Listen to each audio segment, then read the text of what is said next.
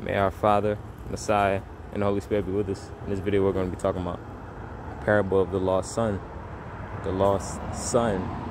Let's read this. This is very, very beautiful, and I just love this. I love all the parables of the Messiah.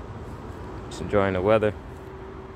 It was raining. That's what made me get under the tree, and it stopped. And now the sun. Hold on, I gotta show you how this, because it just popped out so beautifully. You know, fast and quick. Look, so beautiful out here, man. So beautiful out here. You know, we definitely don't worship the sun.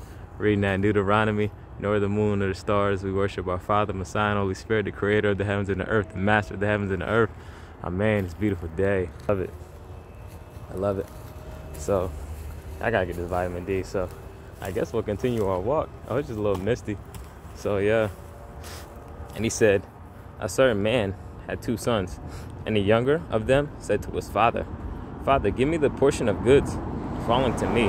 And he divided his livelihood between them. And not many days after, the younger son, having gathered all together, went away to a distant country, and there wasted his goods with loose living. And when he had spent all, there arose a severe scarcity of food throughout that land, and he began to be in need. And he went and joined himself to one of the citizens of that country, and he sent him to his fields to feed pigs. And to understand, brothers and sisters, what this brother went through, even though he may have put himself in a situation, he still went through things. Have compassion on him. And then understand that he was never like acquainted to this lifestyle. So him being into a whole different type of lifestyle that he was never acquainted to, this can affect you, you know, more than people who was doing this their whole lives. He was doing some other stuff his whole life, so this can affect him. And I take this into accordance with my own life and the things that I went through. And he sent him to his fields to feed pigs, and he was longing to fill his stomach with the pods which the pigs were eating, and no one gave to him.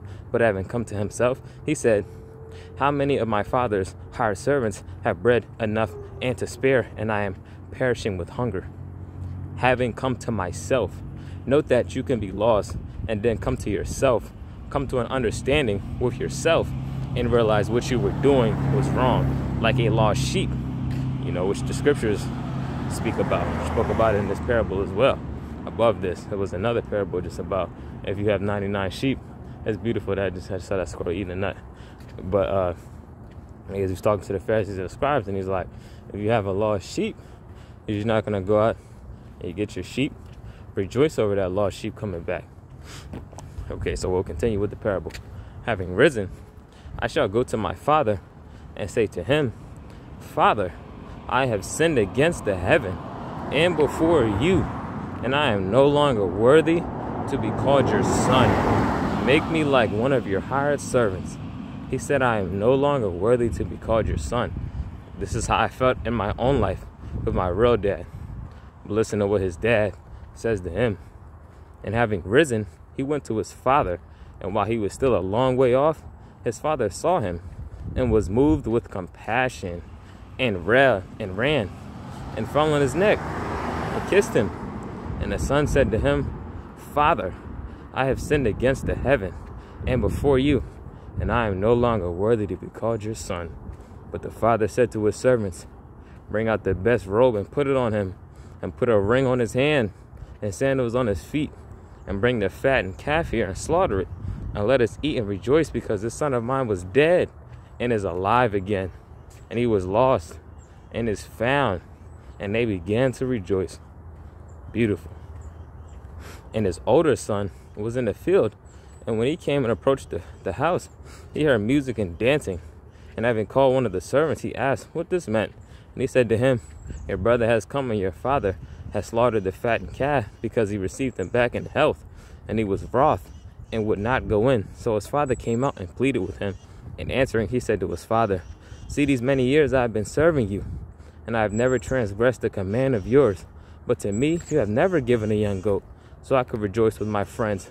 But when this son of yours came, who has devoured your livelihood with horns, you slaughtered the fattened calf for him. Then he said to him, Son, you are always with me, and all I have is yours. And we have to rejoice and be glad, for your brother was dead and is alive, and was lost and is found. We had to rejoice and be glad. And this is just what our Father put on my heart to speak. We had to rejoice and be glad Do not be mad. Your brother was dead and is alive, and was lost and now is found. Don't be mad if you see one of your brothers who was lost and now is found. Don't be like, he was lost like me and look what he's doing now. Or I was doing the good thing the whole time and now look at this guy. He was lost and now he's found. You know, like, listen to how that sounds. I know you have been on the right path, but if somebody comes and repents, have compassion on them. They're making a huge step for themselves in their life. You should rejoice and be happy for them. This is a happy moment. And you don't even know what they went through. Regardless, if they put themselves in that situation, they still went through things. Have compassion on them. Be like his dad. And having risen, he went to his father. And while he was still a long way off, his father saw him and was moved with compassion and ran and fell on his neck and kissed him. That's love. Be moved with compassion. Don't harden your heart and be proud. Don't harden your heart and be boastful and full of arrogance. What is love? Let's figure out what love is. Ahava. Love is patient. 1 Corinthians 13:4-7. Love is patient and kind. Love is not jealous or boastful or proud or rude. It does not demand its own way. It is not irritable, and it keeps no record of being wronged. It does not rejoice about injustice, but rejoices whenever the truth wins out. Love never gives up, never loses faith, is always hopeful, and endures through every circumstance. Amen. May our Father, Messiah, and Holy Spirit be with us. I love you all, brothers and sisters. I'm going to enjoy the rest of my walk. Enjoy the rest of my day. Peace and love.